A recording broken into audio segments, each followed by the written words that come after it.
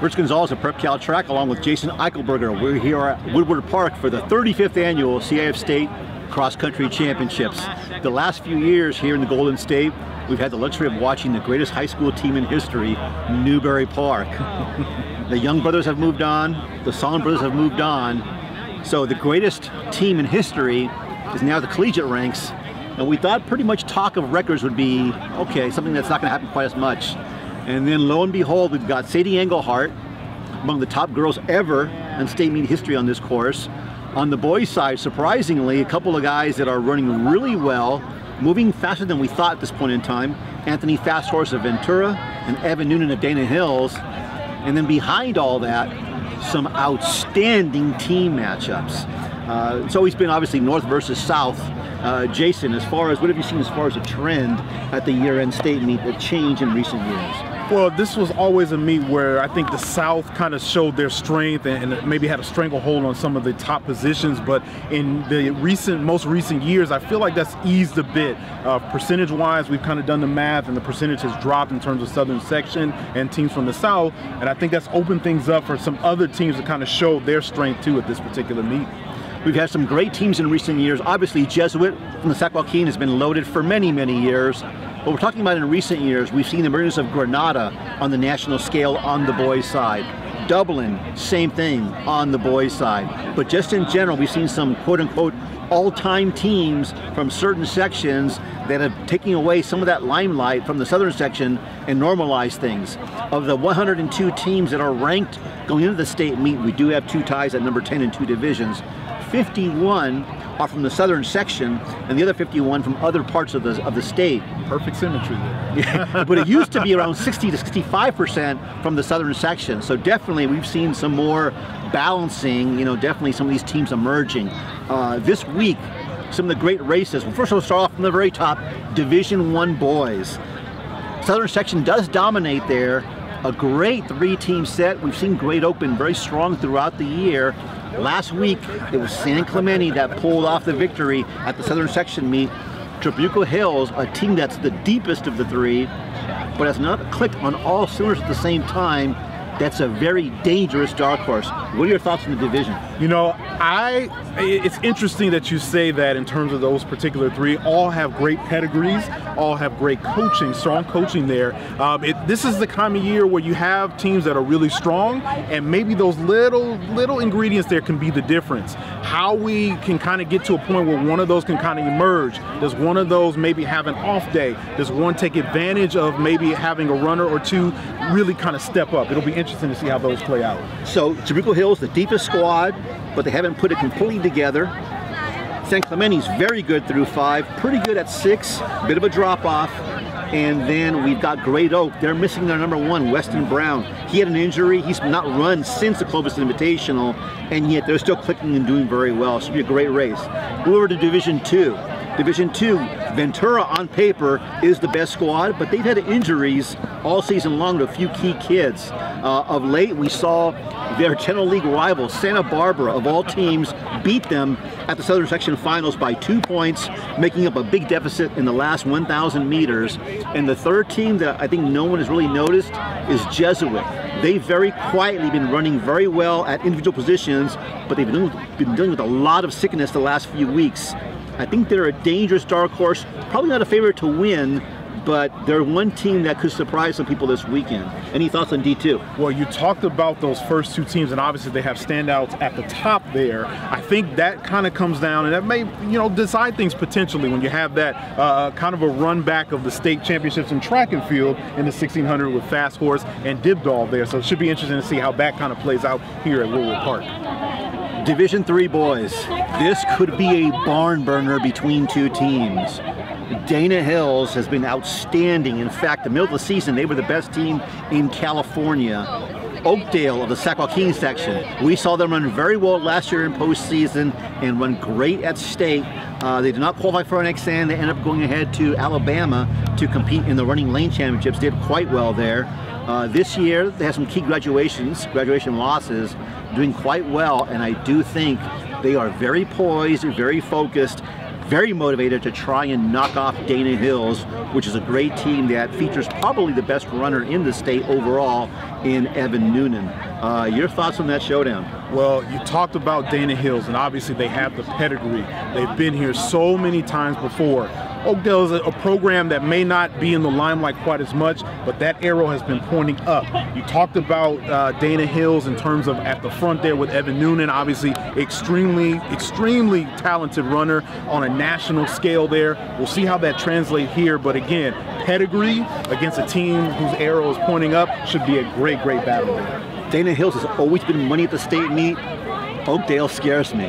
That's going to be a great showdown. Nerve-wracking. Division 4 boys. The team to beat, last year's state champions, St. Francis, locking out a Flint Ridge Southern section. I love the fact that they're a veteran group, a very focused group, very hungry group. They check all the boxes for me. They're very tough. The next best team on paper, and the top few teams are all from the southern section. The next best team, J. Sarah, back a little bit of a ways, but they're coming off their very best race of the season. You talked about the pedigree there, and obviously being a defending champion, you know what it takes. You know what you have to do in terms of executing. So I expect St. Francis to be strong here. J. Sarah, very hungry team. They want to add to kind of what they've been doing, and they've been running well the last month. We've seen the progression there. It's going to be really good to see and key to see what they can do here in a big pressure situation. And keep your eye on Foothill Technology. They've been coming on really well the last month of the season. They currently come in 3rd ranked into the state meet this weekend. Division 5, last year's champions, Crystal Springs Uplands of Hillsboro Central Coast section. They won the section again this year. They've been the favorite coming in. However, Yosemite, they were a team that, I'll just speak frankly, they raced a lot last year, and they came here a bit tired, I thought, and they finished in 3rd, a very good team. This year, just by chance, a couple of their top runners got sick early, got injured early, have missed most of the season.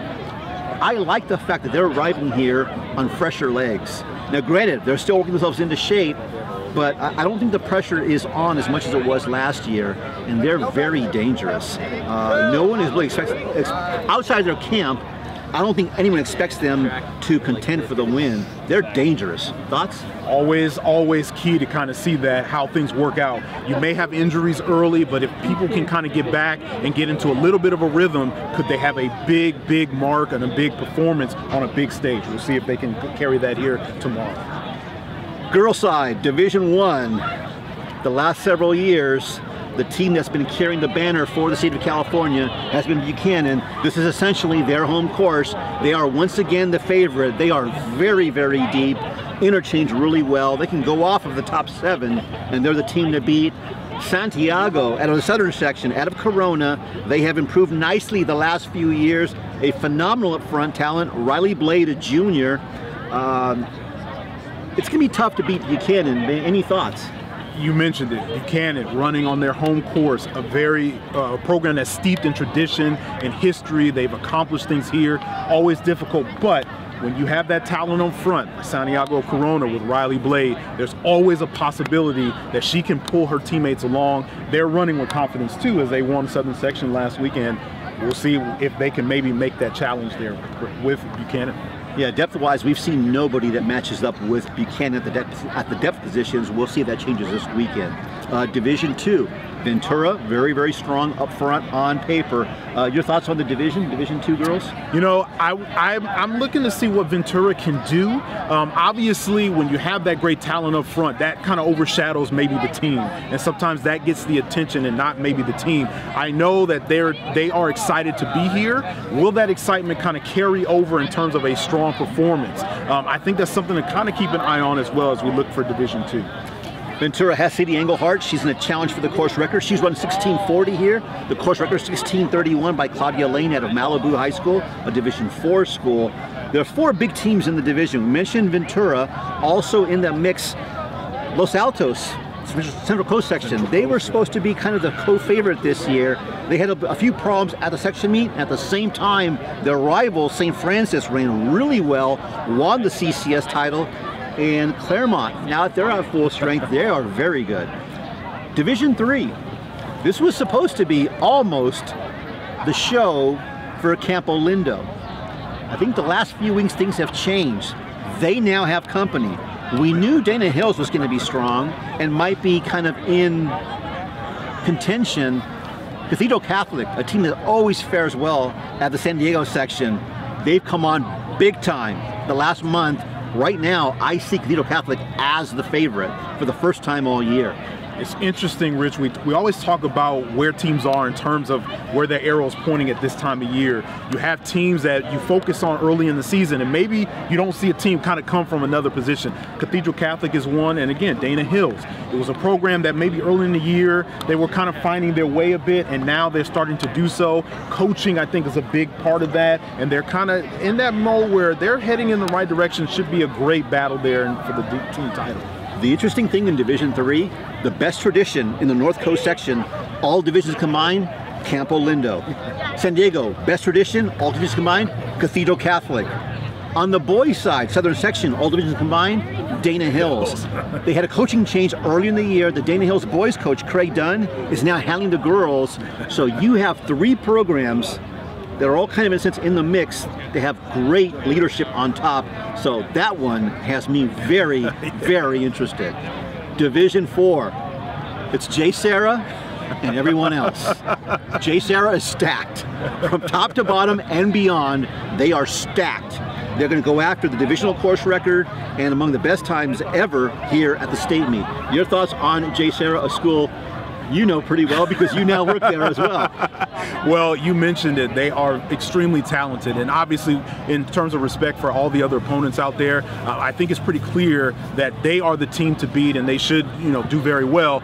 They are definitely looking at this meet as an opportunity to kind of stamp a legacy. If they were to win, it'd be their 6th school state championship in history. They'd be one behind Corona Del Mar in terms of Orange County history, and they're also kind of looking forward to getting ready for potential national racing next weekend as well. So for them, this is a part of the process. They're a team that you said, they have the balance, they have so much depth there, lineups, and they can put so many different combinations, and all of them have performed so far this year. Now it's about putting the bow on top of the present to see what they can do here at the state meet level. Division V girls, I thought it was going to be the most wide open division. That's changed the last 2 weeks.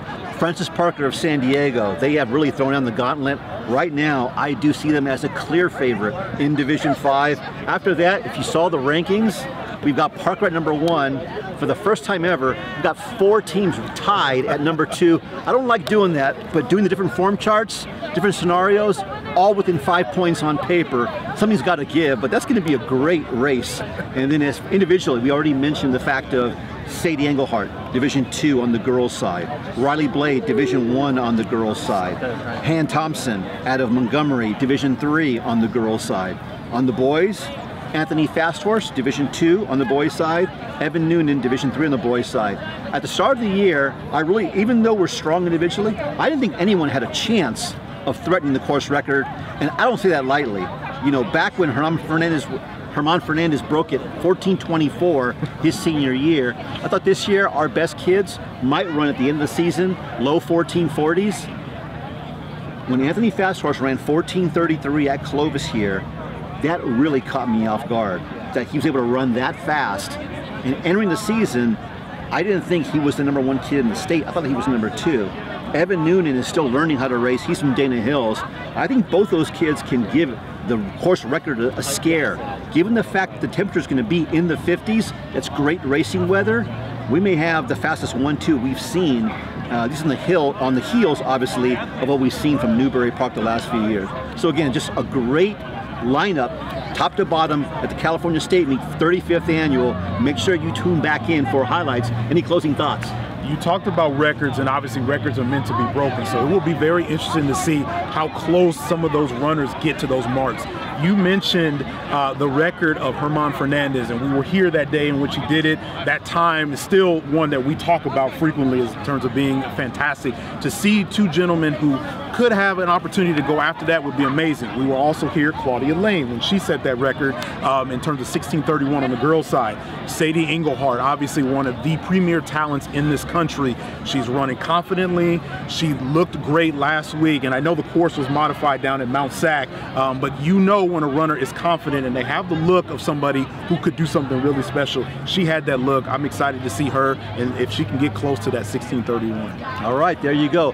Internet connection here is not that strong in Woodward Park, so tomorrow, best way to follow us is go ahead on Instagram. We'll send stuff also on Twitter, but that's your best way because we'll be very, very busy. But for our team out here, Jimmy Sue, Dylan Stewart, and Jason Eichelberger, I'm Rich Gonzalez. We'll talk to you tomorrow.